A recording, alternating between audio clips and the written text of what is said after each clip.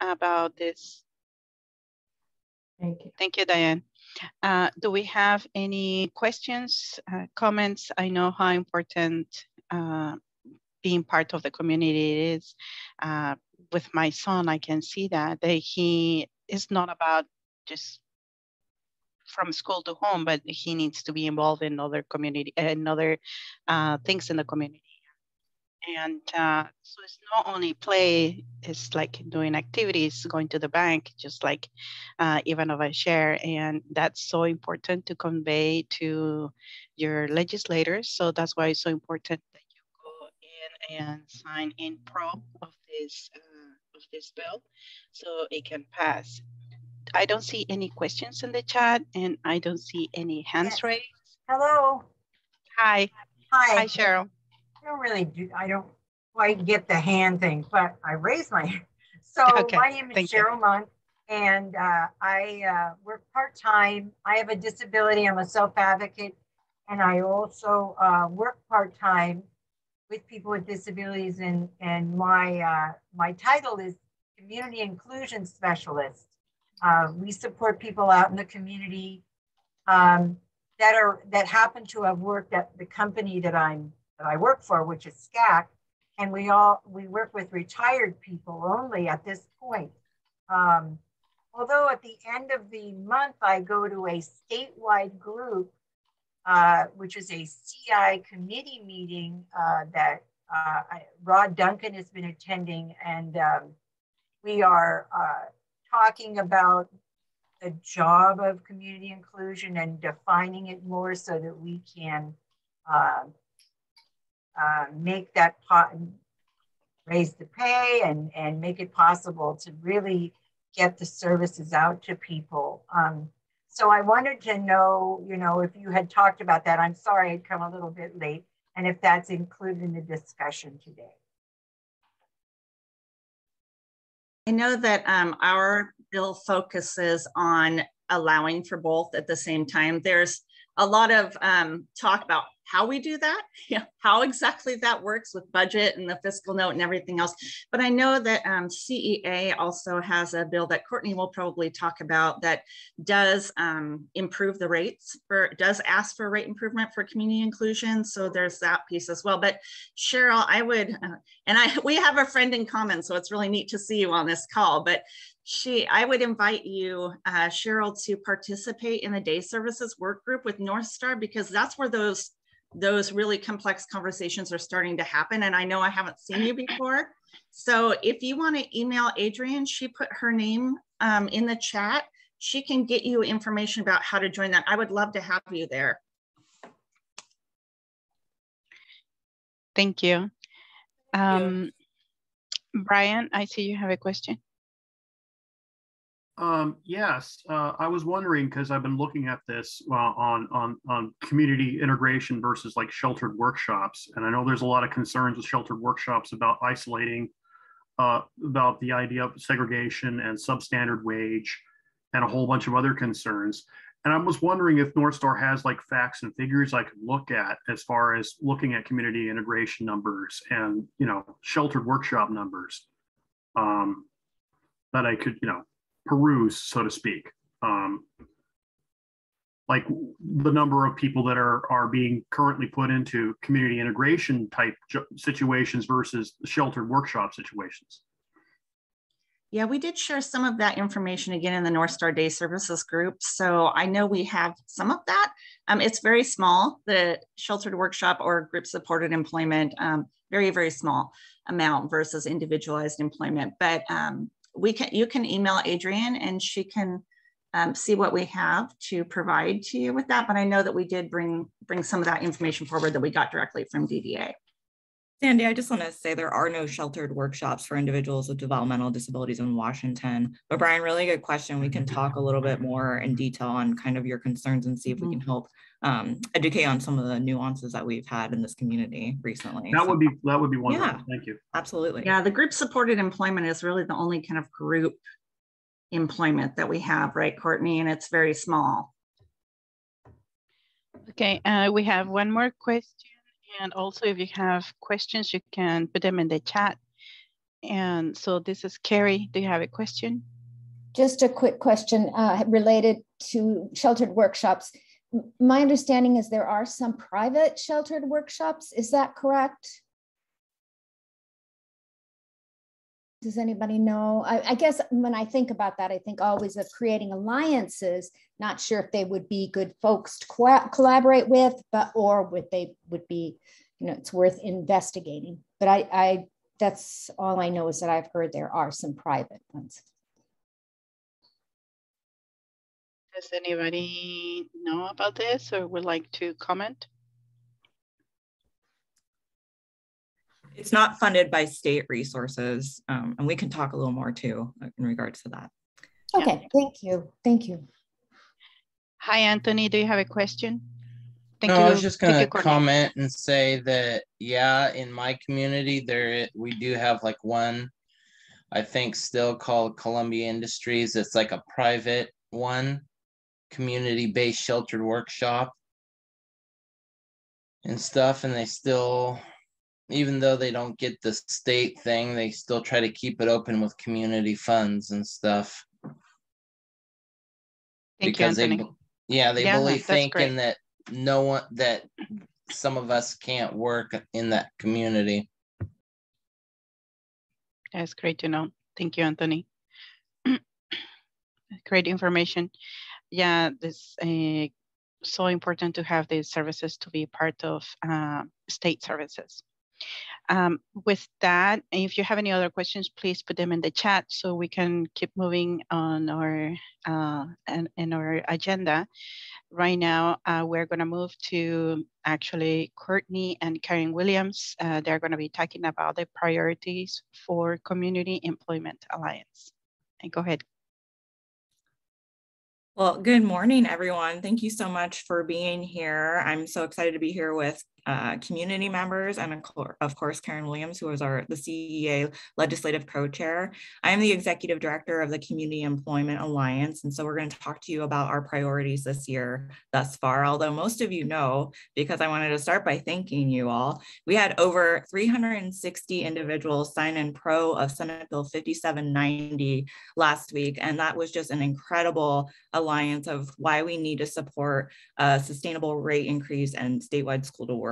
And so as Karen and I introduced the priorities, we're going to be really quick because we have 4 individuals for each part of our Senate bill to talk about the importance and the relevancy. And then we're going to get to questions after. So save your questions, or you can type them in your chat box. If you can't type for whatever reason, we'll make sure to call on you in the end. We just want to make sure we're accommodating and getting to everyone who gets to share a wonderful story about why Senate Bill 5790 is something we need to see happen. So for the first part, it's a twofold bill. So there's 2 parts of this Senate bill. Senate Bill 5790 promotes an increased employment service provider rate increase for individual supported employment, group supported employment, and community inclusion based on a CPI, so consumer price index. The service rates paid to employment service providers bears direct impact on the quality and quantity of service supports provided directly to citizens with intellectual disabilities. In this realm, the ability of people with disabilities to obtain and retain jobs in their communities. Jobs help citizens with disabilities live inclusive and contributory lives. Due to the lack of a rate increase, providers run the risk of no longer being able to provide quality services and supports for individuals with disabilities. So that's our first portion of the bill. Karen, do you want to talk a little bit about transition? Yeah, hi everyone. Great to see so many of your faces from across the state. So the other piece is about expanding transition. And what this means is that all students with intellectual and developmental disabilities leaving school are connected to adult services, including employment. So right now, only half of Washington students with intellectual and developmental disabilities are connecting to services after school, only half, and we need to do better. So we have these models across the state, and many of you have heard of School to Work. And these models show us that when we're collaborating to help students and their families through this big life transition, we can get to 71% of students employed 1 year after school. So we need to make this best practice accessible to students across the state and make a model that works in different types of community, rural or more urban, making sure that everyone has access regardless of where you're growing up and exiting school. So this bill would set up the expectation that schools and DVR and counties and DDA are working together to make sure students are graduating to engaged community activities. I put the link of our bill summary in the chat box, and we're going to get to our amazing panel today to talk about rates, and then we'll transition folks that are going to talk about the need for this bill to pass in regards to school to work. So for first, I'm going to have everyone introduce themselves just in case that I may mispronounce their name, but I'll read their first name. So Dawn, you are up to talk about being a parent of a self-advocate. You're muted, Dawn.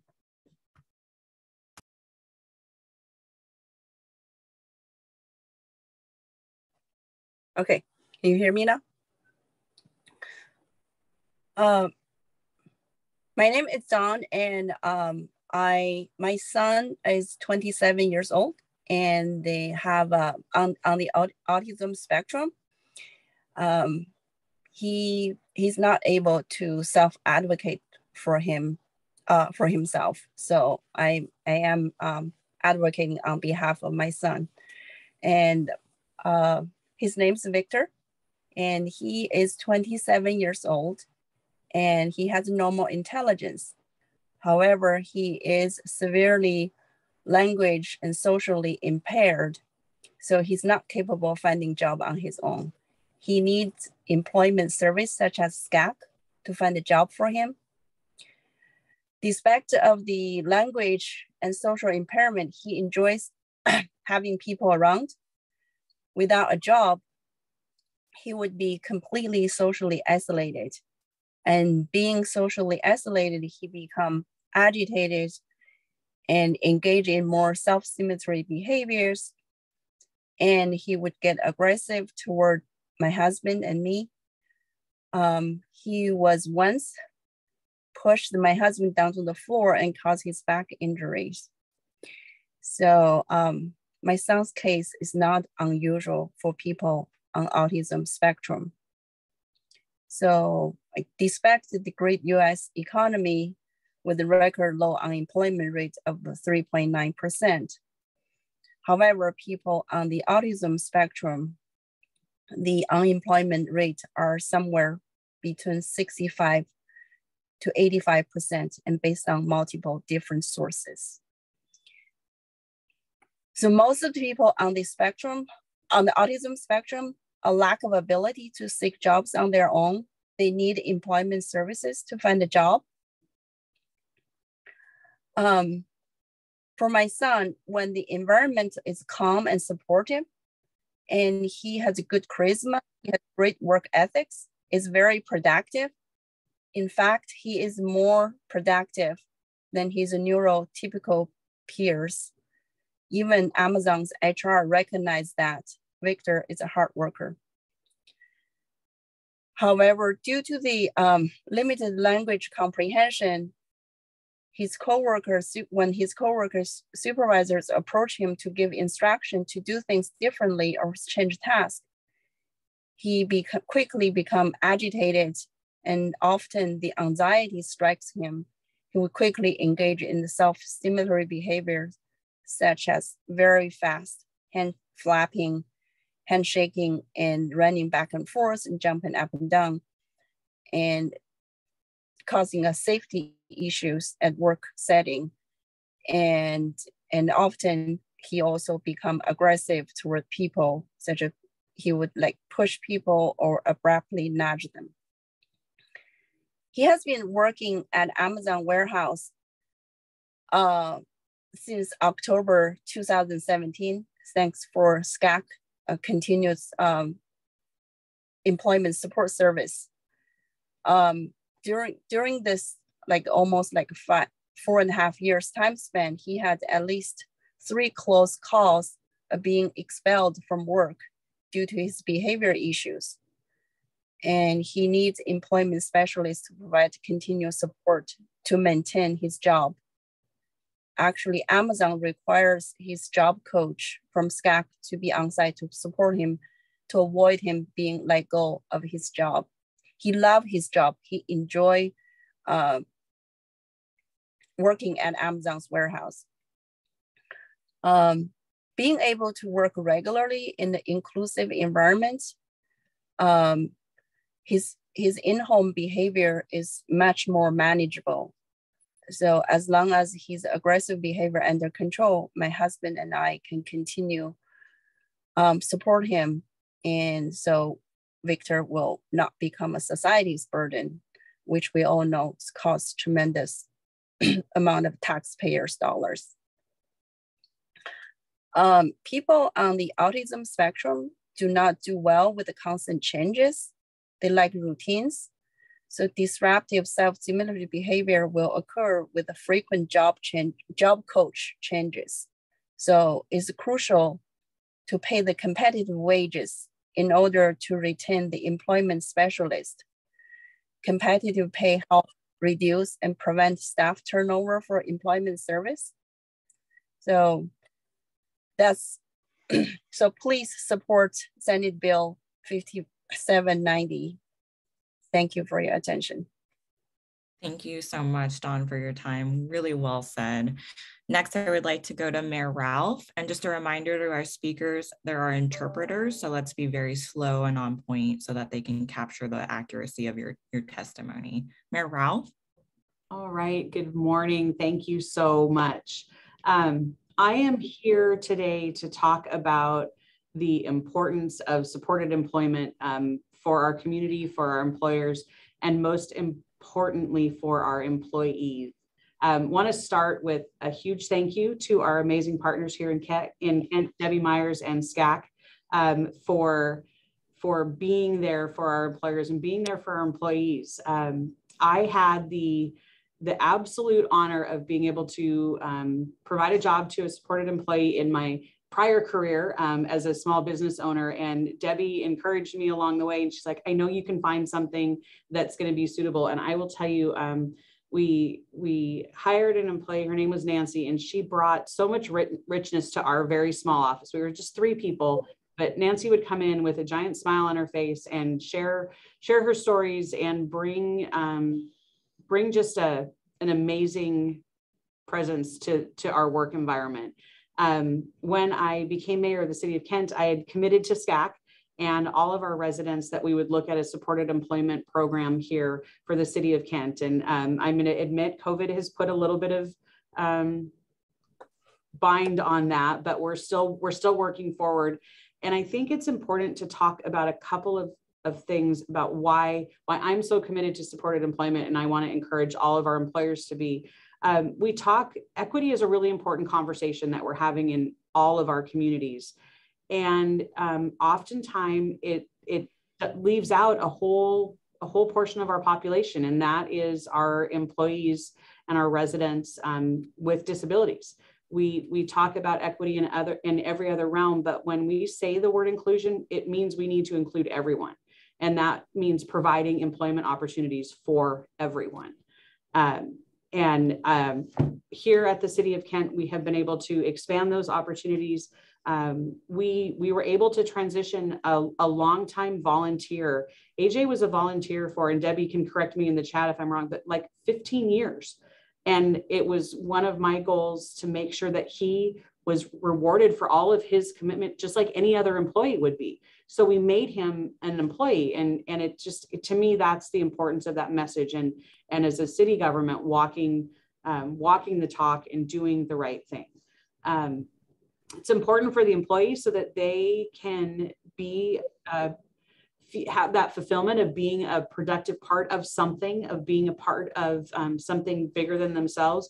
But as we heard from the previous speaker, it's also important for the families, because it does provide an opportunity, a little window of respite, and provide for, easier and better engagement at home. When people are productive and feel like they're a part of something, it impacts their entire life. And then the selfish side of all of this is really what the employer gains, right? It's that ability to be inclusive. I will tell you, Again, going back to AJ working at our permit counter, when folks would come in and see AJ there working, completely changed their demeanor, completely changed their approach, because it's that reminder, right, that everybody has something and everybody can contribute something, and people just, it's hard to put into words the impact that it had both on our customers and our employees. So again, from the employer perspective, both as a private employer and as a city government, I'm a huge fan of supported employment for all of those reasons, and really just would encourage everyone to take the time to make the consideration, because the rewards and the benefits are great on all sides and for everyone involved. So thank you for the opportunity today to share that story. Thank you so much, Mayor Ralph. I appreciate you sharing, and we do as well. Next, we have Leona, and I just want to make a correction. She's the Director of Community Services at Skillskin. My apologies, but no shame in being a job coach. So Leona, you're next. Good morning, and thank you for allowing me to participate. So as you've heard before, a job is much more than a paycheck. Working connects us to our community.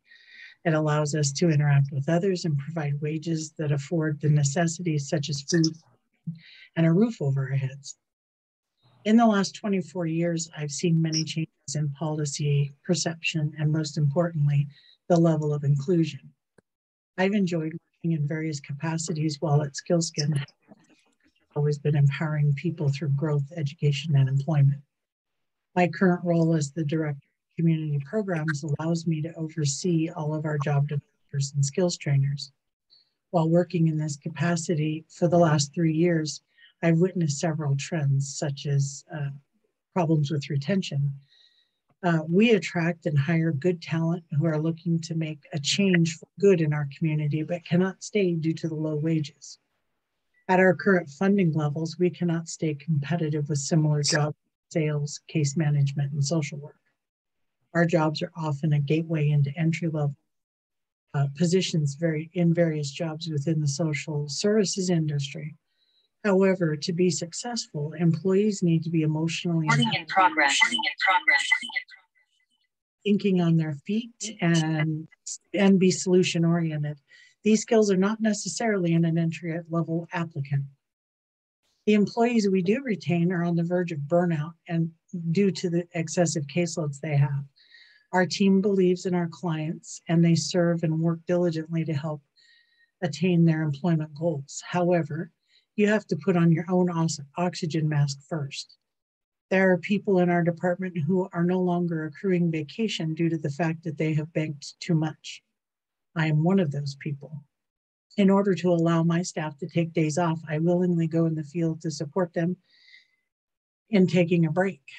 I know I'm not alone. Many CEOs and executive directors are out in the field to continue to provide supports to their clients when staff are unable to do so.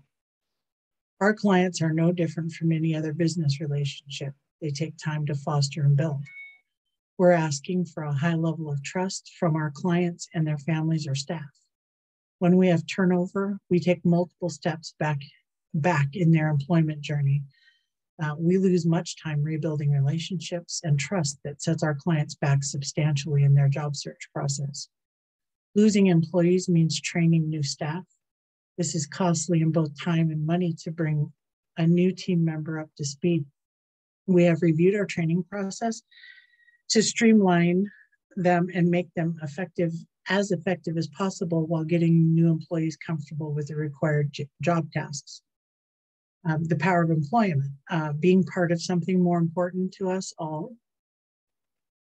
We have all heard saying no man is an island, and this could not be more true or applicable to persons with disabilities. For the majority of their lives, this population has been segregated, made to feel different or less than, and told that they can't do. Through integration as a team member, there is an inherent sense of belonging. There is pride in a job well done and having a paycheck that allows you to purchase items you want instead of things you need. Where do you meet these people to make these relationships? Work. Our clients deserve the same opportunities to be involved, a part of their community, and the ability to grow. Transition is another area of struggle. Most individuals with disabilities are told at an early age about what they can't do. Then at the age of 21, they're out of school and they are expected to work. As part of that process, we're sharing what they can do. What kind of mixed message is that? Parents, families, and guardians are nervous about letting their loved ones venture out into the community where everything is out of their control. By working with students earlier and helping them understand what is available to them, we will have even more people available for our ever-shrinking workforce. In summary, I would like to close with a story that demonstrates almost all the points that I have spoken about. Last week, I spoke to a tired and frustrated parent. She is a retired hospice nurse with 2 sons at home. They've been receiving employment services from our agency for many years. And due to the pandemic, they've been unemployed for some time and are eager to get back to work. Last week, both clients ended up with interviews and we were short-staffed. So the mother was adamant that the interviews occur so they wouldn't stay in the basement playing video games. She in turn acted as their job coach by assisting them in the interview and educating the employer as well. The mother is exhausted, but will not stop advocating for her children and her belief in the power of employment. This issue is bigger than dollars and cents. This issue is about quality of life that people deserve, especially people who want to work. Please support the proposed increased reimbursement. It will provide more people to attain freedom, equity, and most of all, pride. Thank you. Thank you, Leona. Next, we have Julie Clark.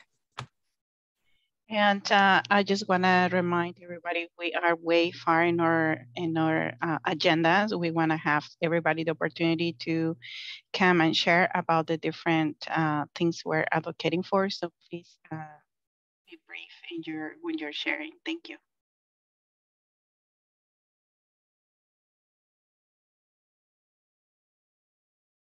Thank you very much for sharing. There's some questions in the chat. My name is Julie Clark, and I use a Tobii Dynavox, a speech device, to share my speech. I am 54 years old. Cerebral palsy is my disability. I have worked with an employment consultant from Morningside Services for 21 years.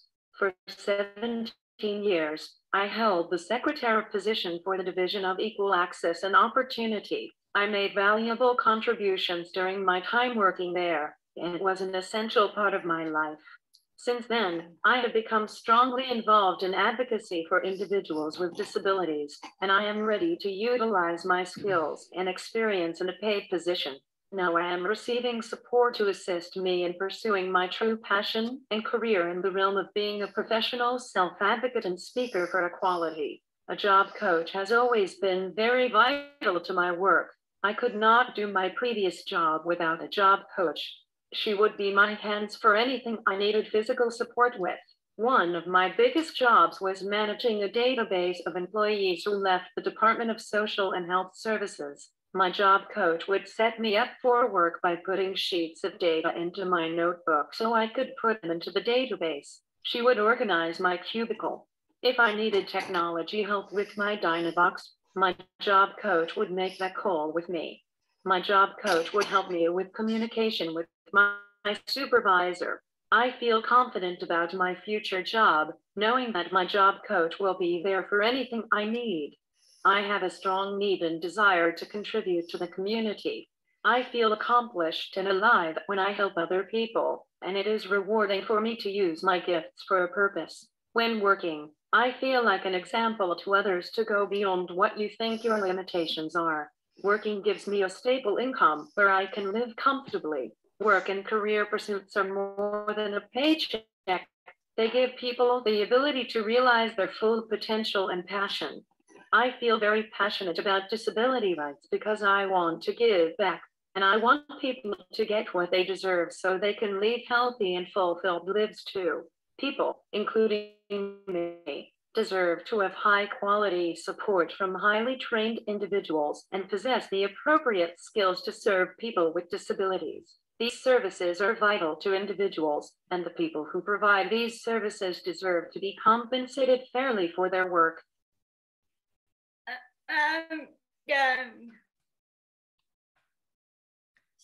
Thank you, Julie.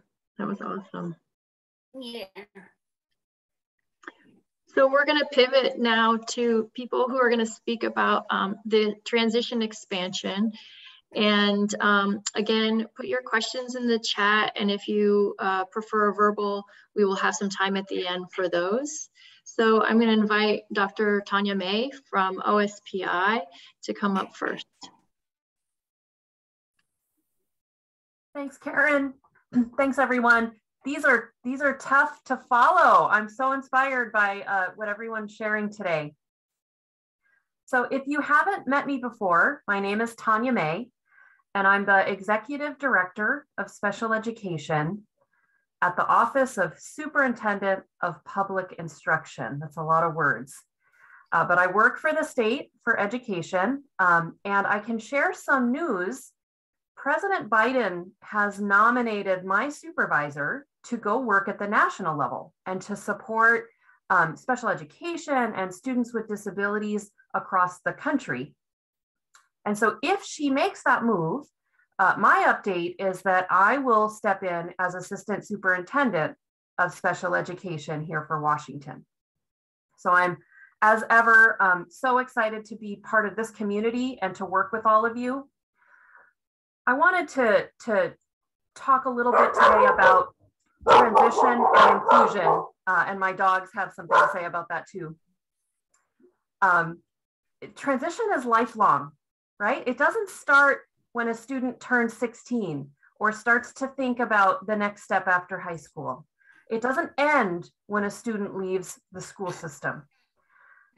And so to think about transition and inclusion as activities for all of life, I just want to say and appreciate the group that's with us today. I think our state agencies learn a lot from all of you.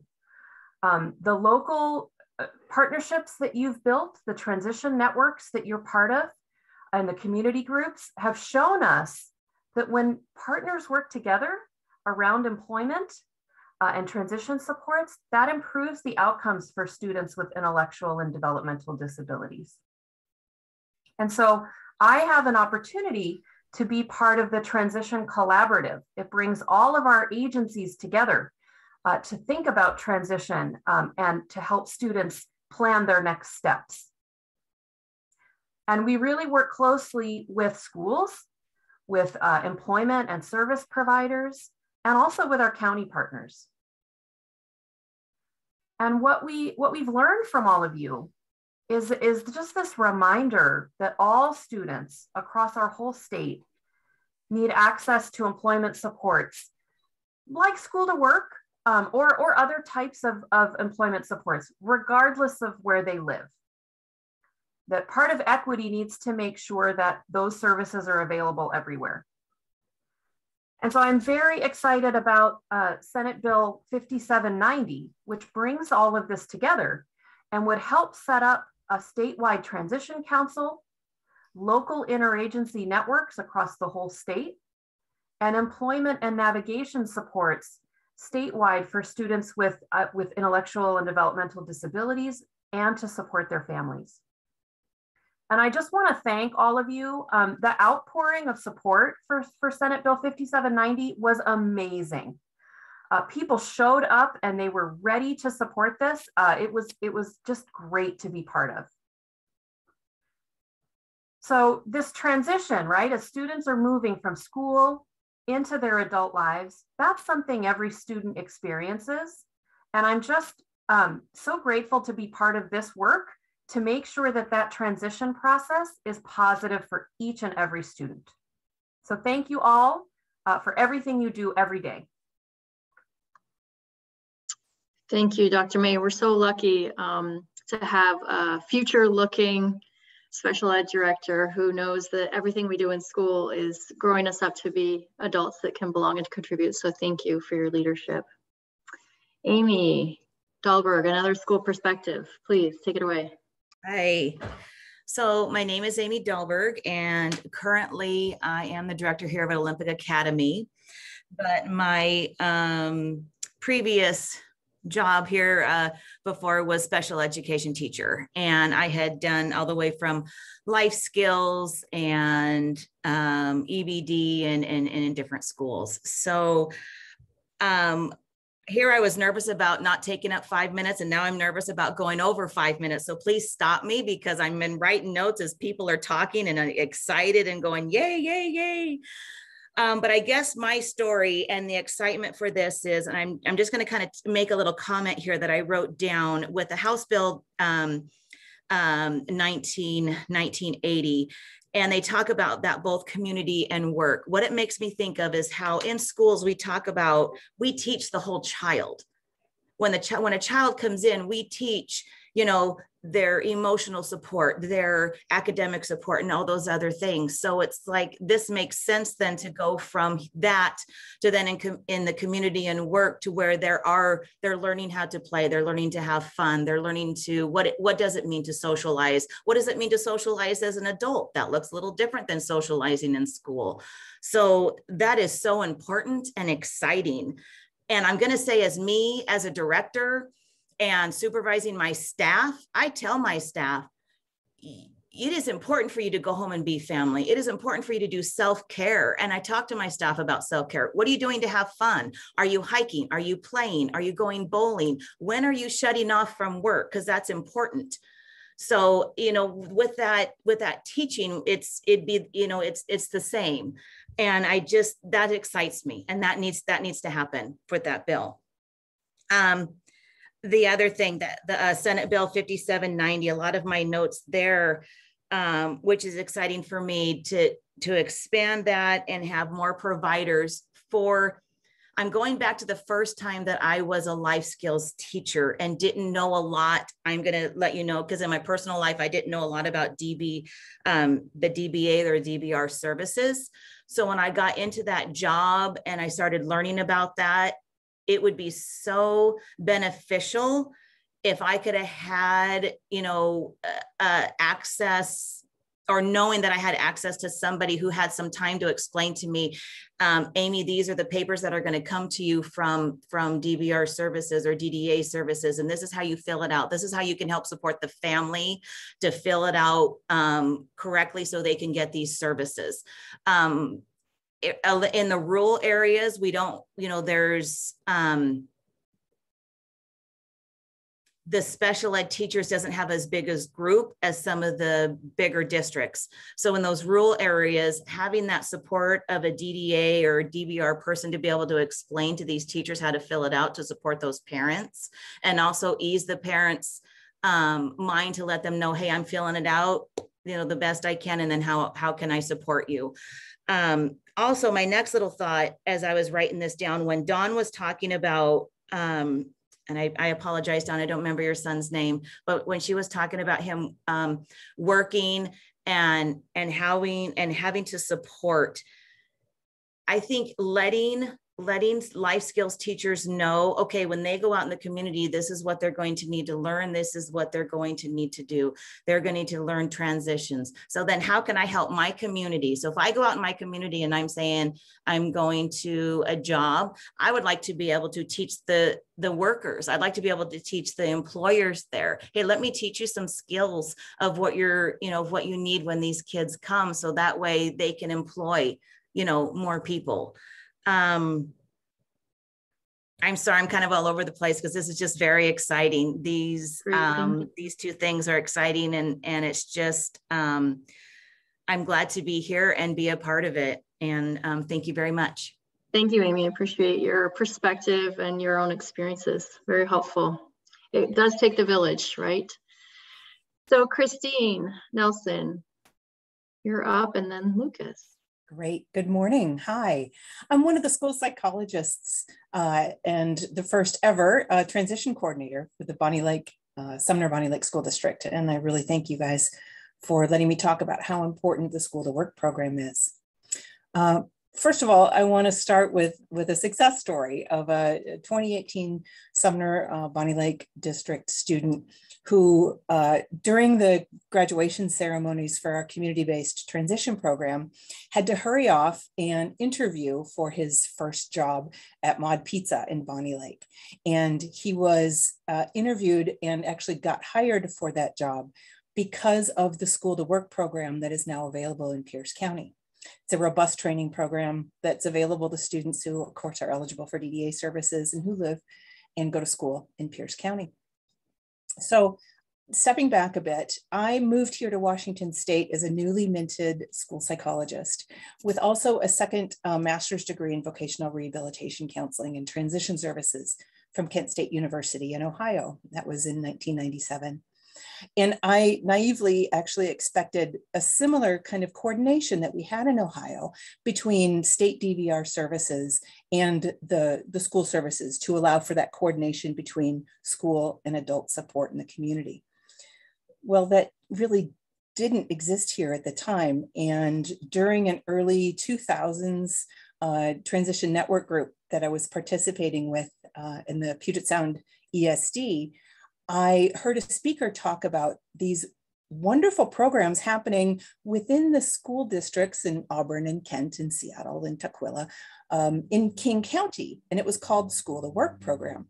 And I remember being around the table getting really excited thinking, this is what I've been missing. This is how we can help our students in Sumner and Bonnie Lake connect the dots to help get ready for when school is over. And I raised my hand and I was like, I want this in our school too. And I remember hearing a chuckle, sort of supportive, but I heard other folks, saying, well, that's King County. Your school isn't in King County. You don't have that. And I was so taken aback because these are the exact services that my students needed too, and my families needed as well. And, King County was just right there. And we in Pierce County, I can see it from our house. Anyway, later on, of course, we were able to develop the Pierce County School to Work program. And I strongly support the House Bill 5790, which would allow school to work services to be coordinated throughout the state. It shouldn't matter where you live in Washington State to have these services provided to students and families. So in conclusion, for counties without the school to work program, which is really only currently operating, I believe, in 7 counties in our state, the big question really is what happens to these young adults when the school bus stops coming. School, and it's 7 a.m. to 3 p.m., 5-day-a-week schedule with built-in therapies, medication management, adult supervision, IEP coordination, classroom routines and activities. That actually really is a very short-term time. That kind of daily environment that these young adults and their families have gotten quite used to for 20 years.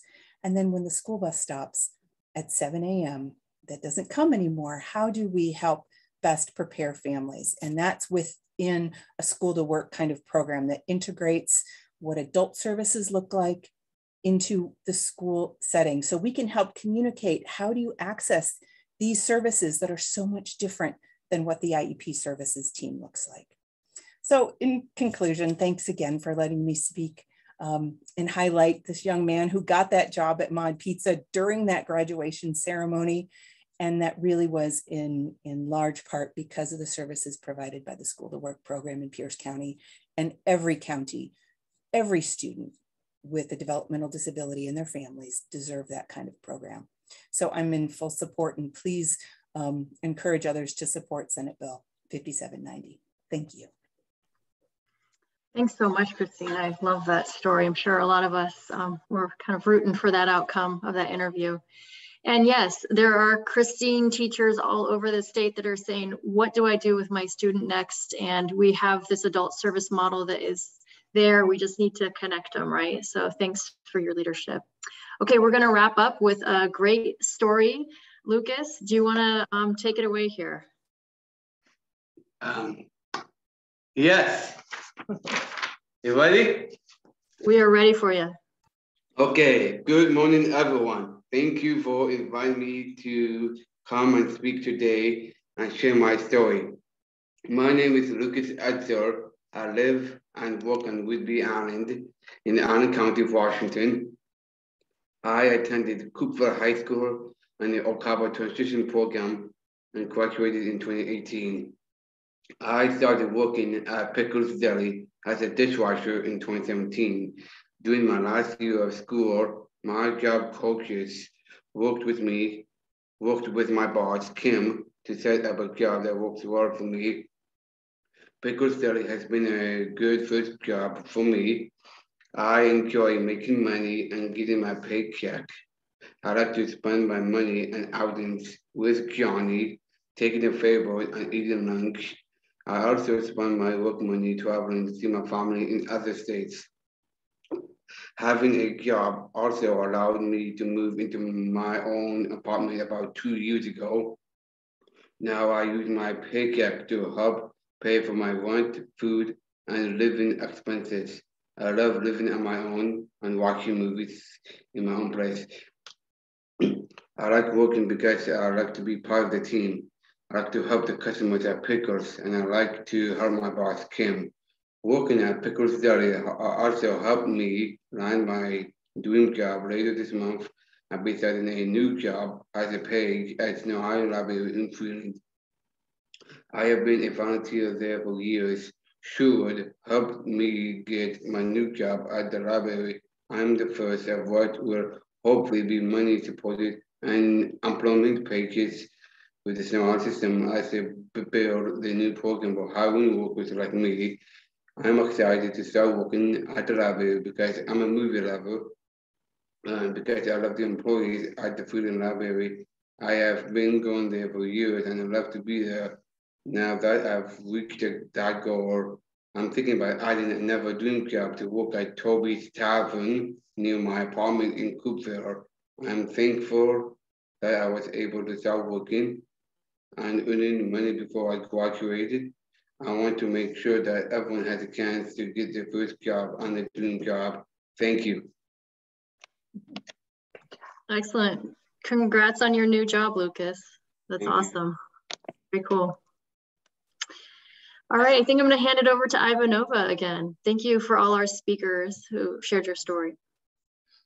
Thank you so much. Before she shares, I just want to ask if we have any questions, could you please put them in the chat?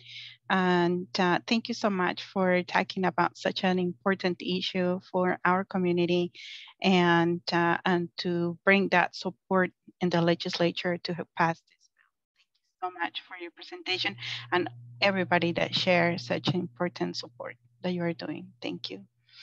And with that, we go to Ivanova with a proclamation. Go ahead, Ivanova. Hello, thank you everyone for joining us today, and thank you for all excellent speakers. I will now read the governor's proclamation for employment all day.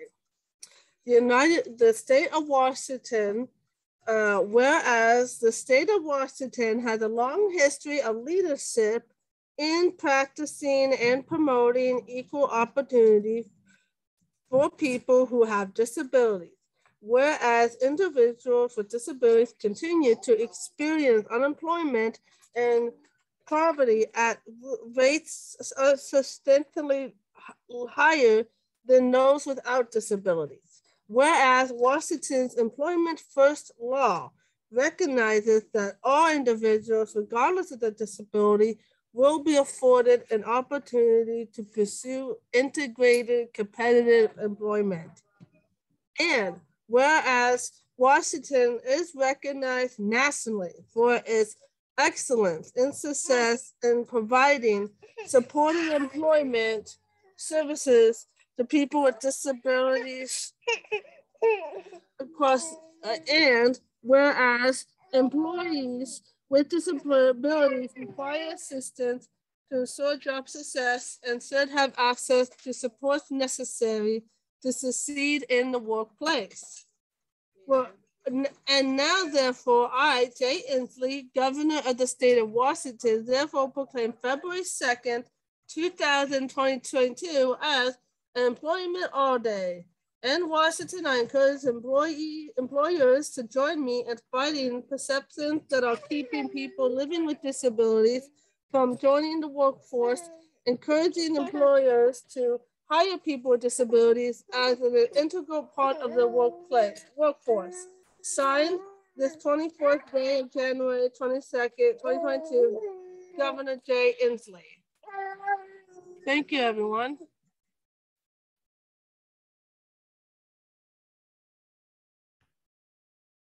Thank you so much. It on to Diane Static.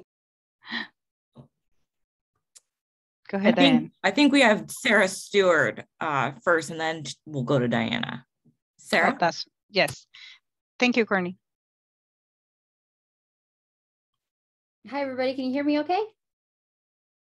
Hi, so I am a contract lobbyist and new contract lobbyist for CEA. And I just wanted to say thank you to everybody for all of your organization and all of your hard work. I looked up a quote today, and this is one I really liked, and it was JFK, who said, "One person can make a difference and every person should try." I get all emotional, sorry. I really care about bills and issues that are good for people who, you guys are doing the right thing. And so what I just really want to emphasize is when talking with legislators and talking with everybody, a lot of people don't know this exists and they don't understand the importance. You know, they see so many bills and so many issues. And, you know, I've been enjoying just being educated myself, you know, and I think that really talking about it on a very personal level with your stories is just so impactful and important. And, I'm happy to help with anybody needs anything or has any questions, but just really, you guys can really make a difference and they'll listen, and you voted them in. These are your representatives and senators, and they need to hear from you. So good job. And please reach out if ever anybody needs anything. And I'm really proud to be representing you. It's a really good group. Yes, thank you so much, Sarah. It's great to have you here. Is Seth in the meeting? No? Okay, thank you so much. It is such an important issue, and thank you so much for everyone to come and share. We have a few minutes. We're like back on time. Thank you so much for accepting the questions in the chat. Do we have any questions right now? We can take about, let's say, 3 questions before we go to Diana. Or comments. You're going to say, first you say all the questions in the chat, and now you want us to speak up. So thank you for bearing with me. I'll just acknowledge there were several comments in the chat box, and if anyone wants to vocalize them right now, that would be a good opportunity. Otherwise, we will definitely connect. I provided my email address, and thank you so much for everybody sharing your stories. So vital to hear the relevancy of both parts. We need both parts of this bill to pass because we can't have one without the other. We really need to be able to sustain here. That's right. The links for the proclamation is on social media. So if you go to Community Employment Alliance, so that's a hint to follow us, you will see our proclamation. And then I can also share with Diana, I believe I already did, but she can share it with everyone who attended today. Courtney, could you share the link on the chat? So people can find it easier? That will be great. Thank you. So I think with this, we go to Diane. Go ahead for an update. Thank you, Gabriella. I'm going to share my screen and talk about the bills of interest right now. And we've been working on a lot of stuff this session. And we keep it up to date on our website. If you go to arcwa.org, arcwa.org, and then you hover over the Advocacy tab, and the bill tracker is the first thing on there now. And you can find the bills of interest, and you can also, every week, we update what the hearings are that are happening for those bills. So if you want to attend a hearing, you can find out what day it is and what time by clicking on the hearings of interest. But for right now, we're going to go to the bills of interest. And we have a lot of bills going on right now. One of the things that we track is the budgets on the bills because they actually have bill numbers. So we've got the operating budget as well as the capital budget. And right now where those stand is just that the governor has given his budget proposal, and we wait until the week of the 20th of February is when the revenue forecast comes out for our state. And after that, the House and the Senate will each release their own budget proposals. And from there, we'll look at everything that they're proposing to fund for us. And we have many bills that need funding to go with them. So we'll be watching that and tracking it when those budgets come out, and we'll be updating that on our website as well. But for right now, most of the focus is on the bills. And that is because I'm going to scroll down to the bottom of this page so that you can see on the bottom here, it gives the cutoff dates. And that means bills have to make it through to a certain point by those dates. If they don't pass their committees by those dates, then the bill dies. Sometimes they can come back to life, but for the most part, most of the bills will die. And we have a cutoff coming up on Thursday. February 3rd is the first policy cutoff. So if bills haven't made it out of their policy committee, then the bills die. And then right after that, 4 days later, we have February 7th is the cutoff. If they need money, they have to go through the policy committee and then the money committee, either House Appropriations or House Finance or Senate Ways and Means. And so bills have to make it out of those committees by the 7th. And then from there, what we see is we watch on the House floor and the Senate floor, they will just be working until February 15th, trying to pass bills on the floor and get them moved over to the next step in the other house. So we'll be watching those and letting you know this chart gets updated every Monday morning. So you can check and see where your bills are. We keep track of what committee they're in and whether they're up for a public hearing or whether they're up for exec session. You'll see exec, which means that it's moving out of that committee. And that's what we want to see is, bills having passed through exec session and so that they can keep moving. And then they go into rules, the rules committee, where legislators can request to pull certain bills to the floor for a vote. So I'm going to just highlight a few of the bills.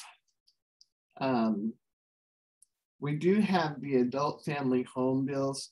Adult family homes have been really kind of overlooked as a residential option for a while. And we really want to support those because they have been very helpful for a lot of people as far as having a residential setting. Let's skip down here a bit. I want to go over the employment and day services bills that we're looking at. House Bill 1872 is a care worker center, and that proposes to put together a care worker center that would support professionals, direct support professionals of all kinds that people with disabilities need access to. But those workers need support. They don't get near enough. And so Representative Sen wants to put together this group to provide that support for them. She did mistakenly call it direct services professionals, but she's going to amend that on the floor to direct support professionals. Other than that, the bill is great. House Bill 1980, you've heard a lot today about the dual services that everybody normally has the option of working during the week and during the day, and then their evenings and their weekends, they can go relax, you know, blow off some steam from work or whatever they need to do.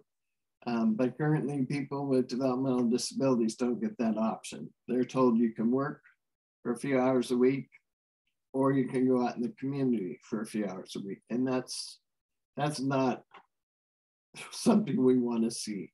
It didn't used to be that way. We used to be able to have both services, but there was a budget downturn, and during that time, they took that away and made it to be an either or situation. So we wanted to go back to being both. Senate Bill 5763 has to do with the sub-minimum wage certificates. Last year, self-advocates worked really hard and got the bill passed to repeal those sub-minimum wage certificates, so they couldn't give out any more. But there were still a few certificates which were good for a year that some employers had. So they had to wait till all of those expired. And so now they can actually repeal the statute in law and take that out completely, so that no one can ever use the sub-minimum wage certificates again. And then Senate Bill 5790 is the other one that we've talked a lot about today, and that's increasing the employment and community inclusion rates, as well as establishing school to work in all counties instead of just a few. So we're watching all of those bills. So far, they're doing well. Care Worker Center, House Bill 1872 is in appropriations. And so it has until the 7th to move. House Bill 1980, the dual services, has already been exec from its policy committee, which is good since tomorrow is the deadline to get out of them. Senate Bill 5763 has already made its way to Senate rules, and Senate Bill 5790 is scheduled for, or was scheduled for exec session this week. It got exec on Monday. So you can go to our website we've got a lot of bills here, as you can see, that we're tracking. And we also have some budget provisos down at the bottom that you'll see that legislators have requested funding for specific things. And Representative Dolan has requested funding for a one-year pilot for a school to work program that is statewide. And there's a budget proviso from Senator Braun for increasing community engagement rates as well. So you can always look on our website for this and go through more. It will get smaller. By next week, we will have had both of the cutoffs for the policy committees and the money committees. And so many of these bills will die during that process that don't make it past those cutoffs. And so we'll have a pretty updated one next Monday that shows where we're at. So you can always check this on our website, on the bill tracker page. And then, you can always check for advocacy days as well. We encourage you to attend them all. We record them and put them online. And you can always register for the ones that are still upcoming.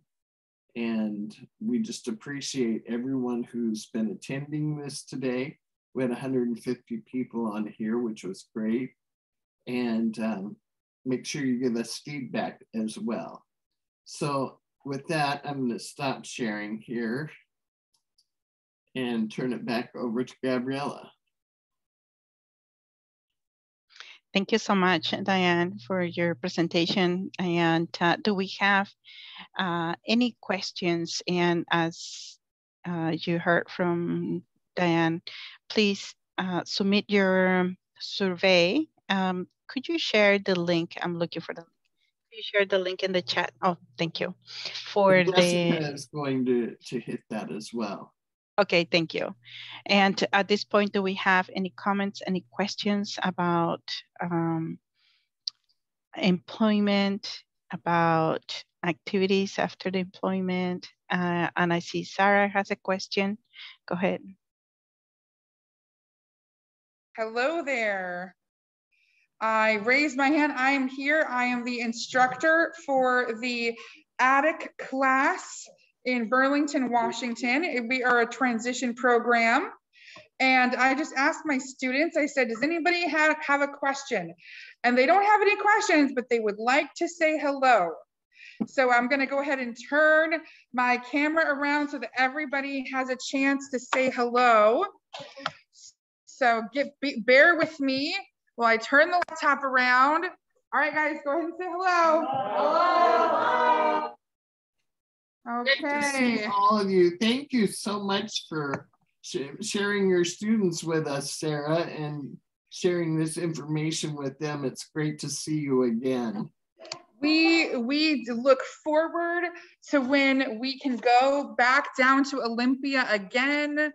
We have students that were able to share their stories about going down to Olympia and doing all of this in person and talking about the rain and the walking. And, but we're looking forward to being able to do it again. All right, thank you, everyone. Thank you so much, Sarah. And we have Kyle, and after that, we're gonna ask Jessica to do a wrap up for us. Go ahead, Kyle. Just basically, somebody asked the question, the cutoffs one more time. If you don't get anything in by tomorrow at 5 p.m., if anything does not get done, it doesn't make it out. And then a few days later, just reminder that if that after does that, if it gets to the policy, it gets to the money committee, and it does not get out of the money committee, that means it's pretty much gone deal until next year. I mean, I encourage you, if you know that something is going to happen, say, hey, please pass this important bill, or to say, hey, can we bring it up next year? Get it on their calendars for next year so that we can keep this pushing forward. So thank you. Thanks, Kyle. And yes, Monday is the fiscal cutoff, and tomorrow is the policy cutoff. So if you have a bill that hasn't made it out yet, contact the chair of the committee and ask them to move it forward. Yes, it's so important. Thank you so much, Kyle, Diana. And I see. Okay, so with that, we go to the wrap up. Ivanova, would you like to introduce the wrap up? Jessica. I'd like to introduce Jessica, who is our Epic Sale admin, to do the wrap up. And take it away, Jessica. After this briefing, you have many options to advocate with your legislators. You can schedule a Zoom meeting with your legislators, email today's information to them, and watch or testify at a hearing. First, you can email your legislators about bills that are important to you and to set up appointments with them. You can also watch hearings on TVW at www.tvw.org.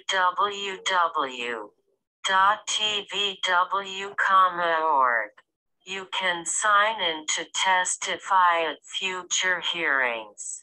You can sign in pro, con, or other, or submit written testimony on a bill. Let me show you how it works. Go to www.leg.wa.gov and scroll down to let your voice be heard. Click on participating in the process. Then click on testifying in a virtual hearing. Choose House or Senate, depending on which committee you want to testify at. We'll look at a House bill today. Select the House button.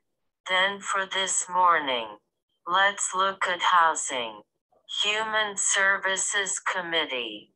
where many of our bills go to. Choose the date and time of the hearing. We'll pick this bill as an example. Then select the type of testimony you want to give. You can do live testimony virtually via Zoom. Just sign in with your position on the bill or submit written testimony. Today we will sign in to testify. Choose your position on the bill, pro, con or other. Fill out the form with your name, email, full address and phone number. If your name is hard to pronounce, you can sound it out in the pronunciation box.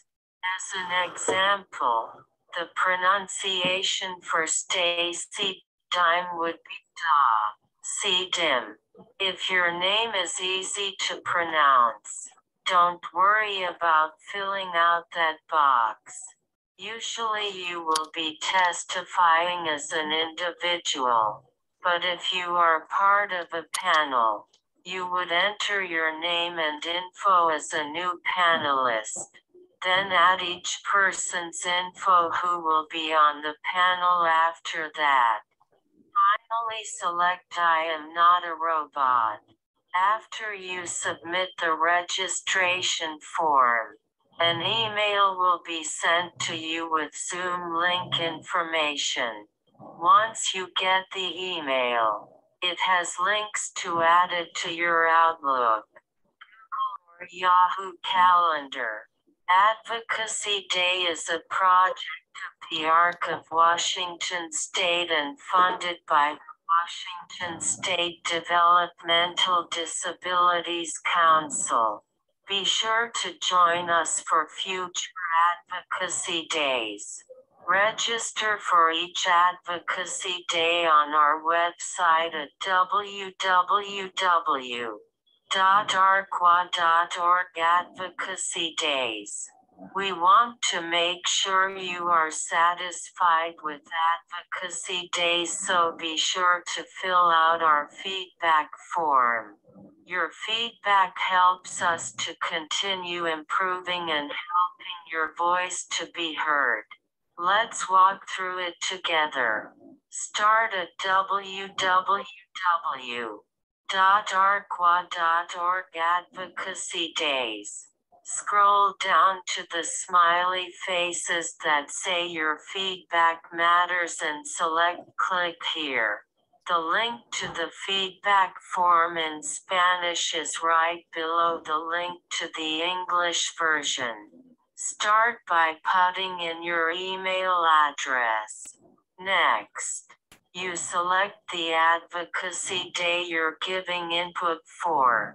Then you respond if this is your first Advocacy Day or not. Next, you pick the smiley faces that answer how you feel about the virtual Advocacy Day. Then you submit the form. Just as simple as that. Your input helps Diana and the ARC to know what you like, what you don't like, what is helpful, and what is not helpful. You can learn about these and more ideas to get involved on our website at www.arqua.org and click on Advocacy Days. You can also contact us at sale@arqua.org or diana@arqua.org if you need help. Are there any questions? Thank you, Jessica, so much for sharing with us. Diane or Stacy, do you have the link for the evaluation so you can share in the link? Yes, I'll put that in the chat. Thank you so much. And it looks like Sherry Cunningham has a question for you. Yes, and also I see Carrie, so go ahead. Well, I don't know, is there something going in the background? Oh, I just had a question about on our sheet about the bills. it was Senate Bill, I think 5790. There was a little, we need money and housing, or I wasn't quite sure why that was in the column because none of the others had a comment like that. So I'm asking for an explanation. Okay, Diane, so this is, yeah, go ahead. This is Diana. And there was a couple bills that we support the bills because they're very important, but they are missing a little bit of something that we need. The RHC bills, the residential habilitation centers, are our state DD institutions. And we have wanted to close those for many years. And we have had a hard time getting very far. Out of the 6 we had, 2 closed over the years, but we still have 4 left, and we have continually watched the number of people in them decline. There's only 500 people left in those 4 institutions now. So the bill you're talking about would close the institutions. That's what it says to do. And it gives a timeline for them to be all completely shut down by 2028. And it's a great goal and we want it to be accomplished, but in order for us to move people out of the RHCs, we have to have residential placements for them. And that's a huge issue for the DD community right now. There are still over 60 people who are sitting in an RHC, in a state institution, who want out and they have the funding to get out, but there are no community placements available. So we need to increase the number of state operated living alternatives and increase wages for supported living staff so that they can staff more residential placements. And so it's just a concern we have. We totally support the bill and what it wants to do, but because it hasn't really addressed the housing issue in there, that's why we put the note with it. Does that help? That's very helpful. Thank you, Diana. Yeah. Thank you, Diana. And please don't forget to fill up the survey form. And do we have any other burning question that somebody might have? No? I don't see any questions, and they're asking for the link. Diana, could you share that? Thank you so much. There's the link in the chat for the survey. Please fill that up. And if we don't have any other comment or question, I don't see anything. I'm trying to look through the pages. It's like I don't see any hand or anything. Okay, thank you so much for everybody coming on today, presenting and sharing such important issues. And your voice matters. Please reach out to your legislators and sign in pro or testify for all these bills that are so important for our community throughout the state of Washington. Thank you so much for being here. Ivanova, I don't see you. Where did you go? If you want to say bye to everybody, and we see you here next week at the same time. And please register so you can get the link. Diana, any other comment? No, just thank you to everyone who's attended, because this is, employment and day services, having a full life is important to every single person. And we want to make sure that people with developmental disabilities are included in that and are able to have a full life as well. And so we thank all the speakers who came on today to talk about these issues and encourage people to get involved and to be supportive of the things that need to happen in the legislature to make everyone have that opportunity of a full life. Thanks for coming. Thank you. Thank you, Karen. And sorry for hurrying up. Everybody's like, come on. Thank you. Have a great rest of your week. You did a great job, Gabriella. We had a lot of speakers today to manage, so you did great. Well, thank you. Thank you for bearing with me. Have a great day and see you next week.